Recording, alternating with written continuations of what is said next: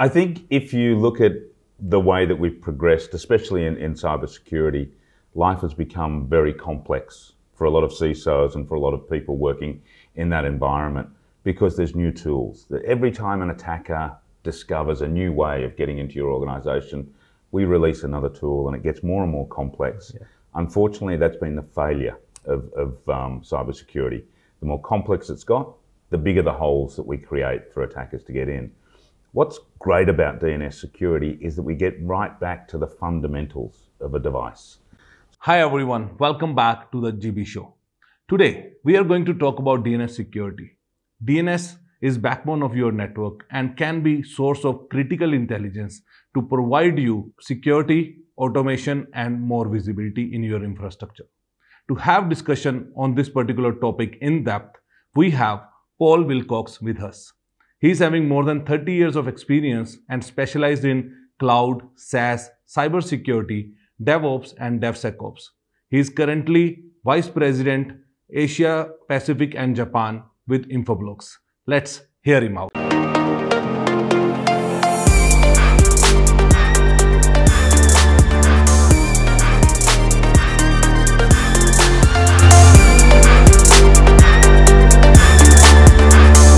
Hey both, welcome to the GB Show. Thanks, Gaurav. So my first question to start with, or maybe I would like to know why you have been advocating DNS security. Why it is so important for the organizations today? I think if you look at the way that we've progressed, especially in cybersecurity, life has become very complex for a lot of CISOs and for a lot of people working in that environment because there's new tools. Every time an attacker discovers a new way of getting into your organization, we release another tool and it gets more and more complex. Yeah. Unfortunately, that's been the failure of cybersecurity. The more complex it's got, the bigger the holes that we create for attackers to get in. What's great about DNS security is that we get right back to the fundamentals of a device. So the very first thing a device does when it turns on is it will go to DNS to try and find to go to a location or try and find a place on the internet. We're in a really strong position to simplify cybersecurity by stopping the attack right at that point. Mm-hmm. So that's where DNS security really is at its strength because it's simple and it's very early in the kill chain. And most of the organizations have DNS security in-house. Okay, so here I have two questions for you. One, why in-house security is not sufficient, and if I'm looking for a partner, why Infoblox, and how your journey has been with Infoblox. Yeah. So the reason why I think people need to do it themselves or do it with a real DNS security solution is quite obvious when you think about it. If you look at an organization, most of them today, if they're not using a solution like ours, are using free tools. Yeah. The challenge is, this is one of the most important parts of the network. If DNS fails, then the internet fails for you. Why people use a free tool, I still don't understand. They'll pay money to use a word processor from Microsoft, but they won't pay money to underpin their entire network. So it's really important to get something that's effective, is scalable, is simple to manage, but more importantly is secure in and of itself. And that sort of brings us to that question, my journey and why Infoblox. And for me, working in cybersecurity for as long as I have, it's now more than 30 years. It struck me, having sold a lot of tools in the past and a lot of the next great widget, it struck me that it was really important to do something that was going to be effective. And Infoblox is one of those trade secrets, if you like. We've been around for a long, long time. We know DNS. And as a consequence of that, we see most of the world's internet traffic going through our system. So we're in a very unique position to help people stop the damage that the internet can provide. Okay. And when we talk about Infoblox, we talk about DNS, DHCP, and IPAM integration, right? So why you think that's important and how that will help any organization? It's important because whenever you've got a security operations center, context matters. There's nothing worse, and this happens in most organizations, where the SOC will get an alert, or they'll get thousands, if not hundreds of thousands of alerts on a problem, and they don't know what is important and what's not. So they can't triage very easily. When they get an alert and they're leveraging our kind of platform, then they know immediately who it is, where they are, what geography they're in, what operating system, what device.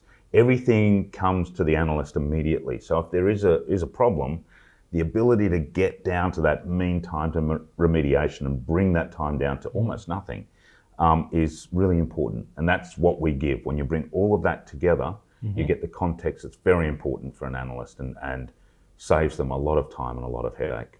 And mostly when the organization or CISOs talk about it, so they go to the board and board says last year you came and you asked for XDR, then you have SOC, you have many tools, every time then you're putting DLP, then your other cybersecurity tools, but then what this will bring a difference. So is it a new layer of the tool, or it is going to complement? It's certainly going to complement, and I think if you look at organizations that have got firewalls and they've all of that stuff that you mentioned there, one of the things that we do very well is work with that ecosystem. So it's not a get Infoblox and throw everything out by any means. What it does is it leverages those tools a lot better. So for example, if we see a threat, if we've got a challenge, then we can immediately tell the firewall to block that. If we see something that's happening on an endpoint, then we can immediately say that endpoint is doing something wrong. Let's sort that out. So our integration with other technologies brings an efficiency and brings automation that you probably wouldn't get. And I think that makes a significant difference to an organization because it brings it together. If we think about devices, and unfortunately, yourself in your career, we think about endpoints, servers, network devices, and we think about that as the whole environment. Today, we've got mobile. We've got IoT devices in this room. There's, cameras and air conditioning systems that are connected to the internet. If you go into a hospital, there's a MRI machine or some machine that keeps people alive. It's connected to the internet, which is frightening. All of those things use DNS. So we can protect all of those things without having all of these disparate systems to protect all the different bits. So those things really matter. And that's where we have a massive advantage over others. Okay, and will this help the traditional organization as well, or the latest, who are new or doing the digital transformation and more of using this cloud and, latest technologies? Really good question. And I think digital transformation is what's driving a lot of our success out there.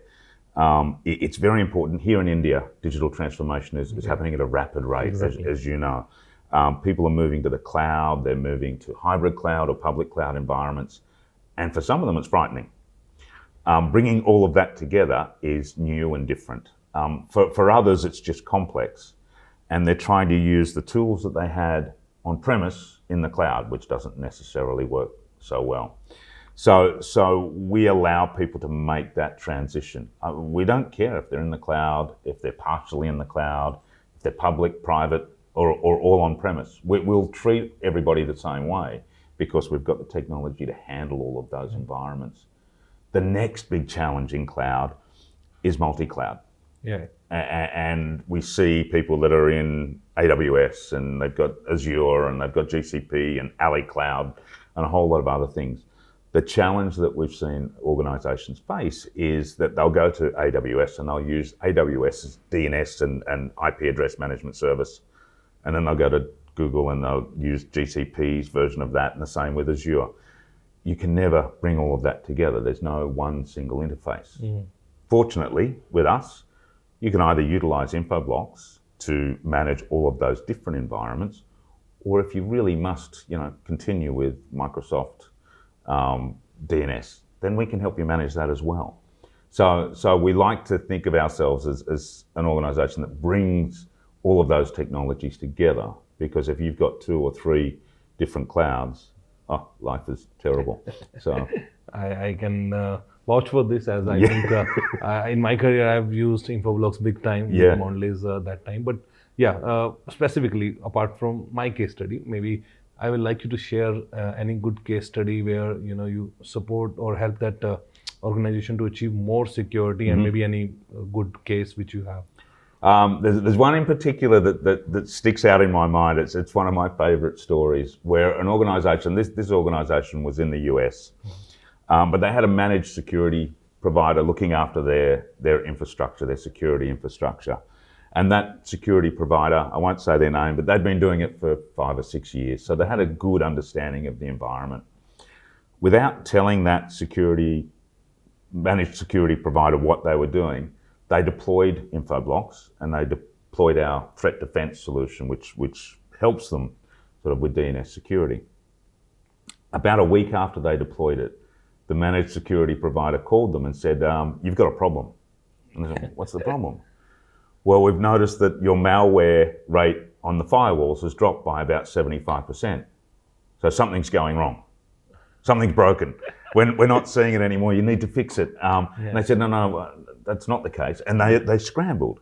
And they realized that because they'd used our solution, that all of that malware, like 75% of the malware that they were seeing in their environment stopped overnight, which meant that the firewalls weren't working anywhere near as hard as what they were before. Exactly. All of their other security infrastructure was sort of settled, and their SOC analysts weren't, in a frenzy. So it's really interesting to see that impact. That organisation, when they looked back a year after that moment, found that on average there was about 85% of the malware that they were seeing on the internet or on their network was actually taken away. It's incredible. Yeah, maybe I think a lot of saving as well, the firewall bandwidth and everything. I think great insights on DNS security, and I think my audience would have loved this discussion. But I have a last segment where instead of talking to me, I will ask you to talk to my audience directly. Sure. So now if someone is watching here and he's looking forward or he's inspired now that I want to start my journey with DNS security and with you, let's say, then what are the best practices he need to consider, and what are the challenges he may face which he can tackle? I think it's important that you understand what part DNS plays in your environment. Discovery of artifacts, discovery of devices across your network is probably the very first thing that you should do. DNS plays a really critical part in that because, as I said earlier, every device, whether it be a laptop, a server, a mobile phone, an IoT device or an OT device in your organization, every single one of those devices leverages DNS. So discovery is a really important part of you understanding, firstly, what you have, so then you can build a framework around securing that. DNS will give you that opportunity. The value for you as a CISO in an organization would be that you've already got people in your organization that understand and manage DNS. This is not a tool set that's going to be new or complex for a whole bunch of people. So you've already got 90% of the skill set there. Now all we're going to do is change the paradigm to make sure that they understand that this is a security function rather than an infrastructure function. When we get there, then you're in a position to really start to lock down everything that's happening in your environment. And I'd certainly implore you to talk to us. We can help you through that process, take you through that journey, and help you understand some of the pitfalls that come about by not leveraging DNS as well as a lot of organizations do. Awesome, Paul. I think the CISOs must get an insight, great insights out of it. But there are, few people who are youngsters and they are pursuing their career in engineering, in computer network and something. And if they are looking for some career opportunities in DNS security, any advice you have for them, then please tell them as well. So I think if you're looking to enter the world of cybersecurity and of DNS, it's really important to have a good understanding of the other areas of interest around that. So having a good understanding of networking, having a good understanding of security across the platforms is a really important base for you to get things going.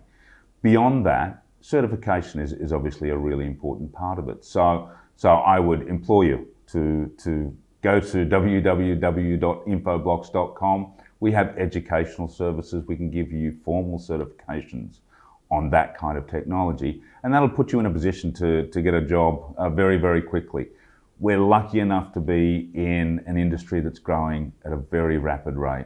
There are opportunities all the time, and I can tell you, as an employee of Infoblox, we're always looking for new people. So if you do go through that, if you do get that knowledge and skill set, give us a call. We'd love to talk to you. And if you wanted to do an internship or something similar, we'd be more than happy to encourage you to become part of the Infoblox family. So for my show, thank you for being on the show, and it's a small gift from my side. And guys, I hope you enjoyed this session. I will see you next Sunday. Take care. Bye-bye.